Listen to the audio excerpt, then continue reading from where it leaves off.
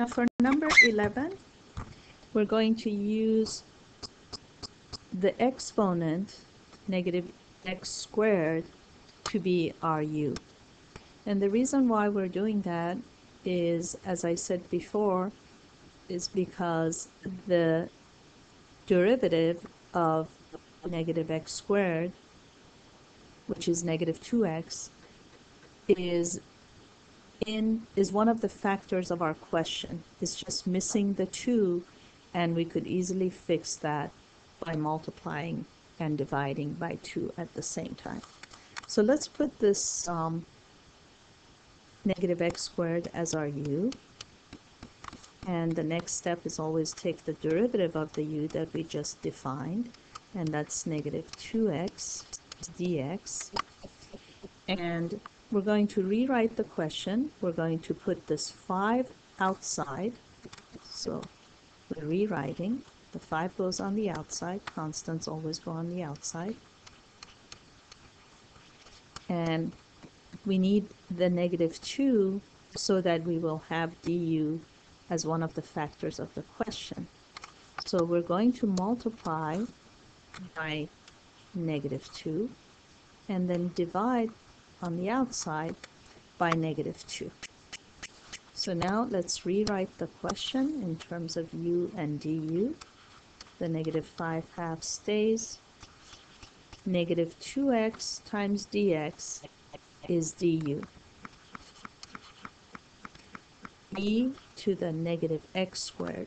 Negative x squared is u. Okay, if you need more detailed explanations for these, go to the video that does number 9 and 10. They're the 2 problems prior to this. I explained it a little bit in more detail. So now the answer is negative 5 halves. Antiderivative of e to the u du is e to the u plus c. So e to the u plus c. And one last step. Let's rewrite the question back in terms of x. So that would be e to the negative x squared plus c. And always check by taking the derivative. So we're going to double check.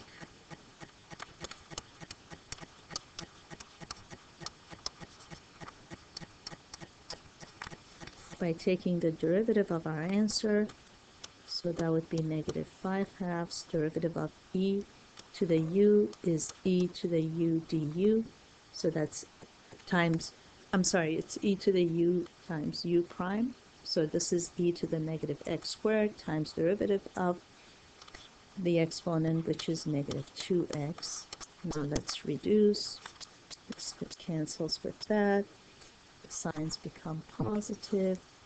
So the derivative is in fact 5x e to the negative x squared, which is our original question. Now let's do number 12.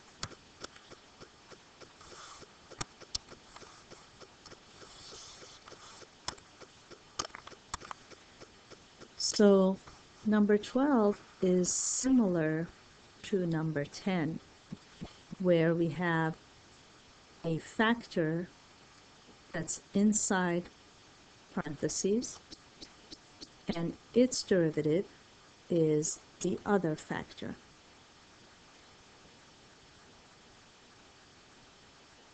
Actually, that is not true.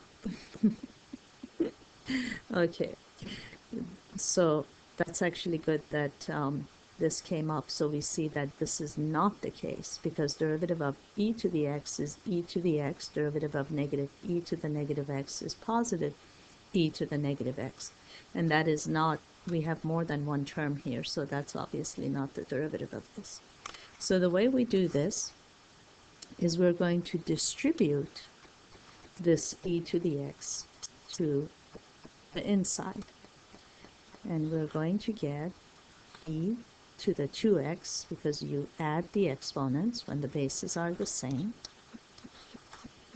And here you get minus e to the 0, which is 1, dx.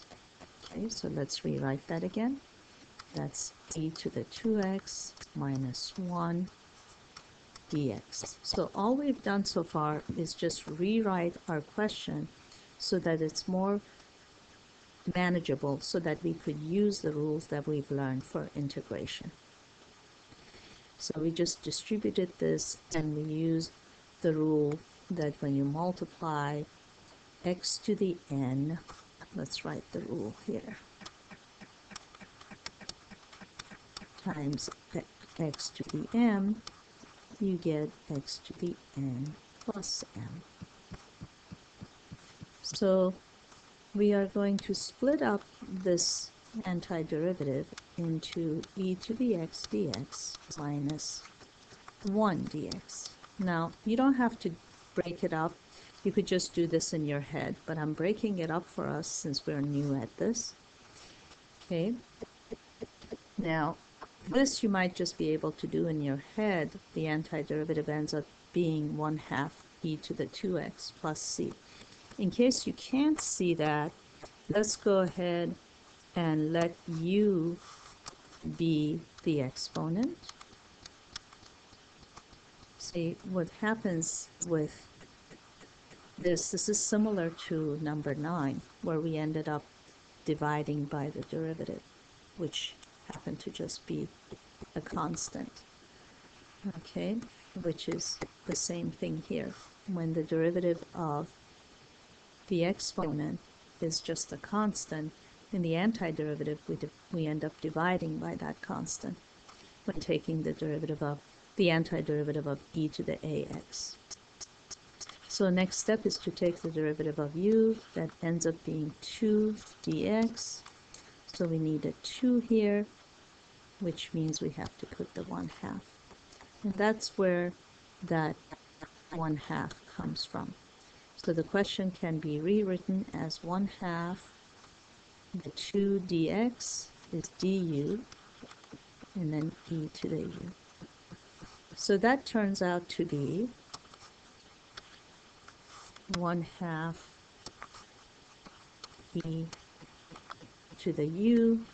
I'm going to skip that step. U is 2x, and then the antiderivative of 1 is x, and then plus c.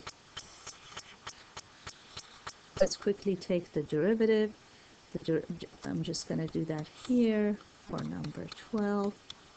Derivative of 1/2 e to the 2x is 1/2 e to the 2x times 2. The 2's cancel. Derivative of negative x is -1. Derivative of a constant is 0. So this is e to the 2x minus 1, which is, in fact, what we started out with, e to the 2x minus e to the 0, which is 1.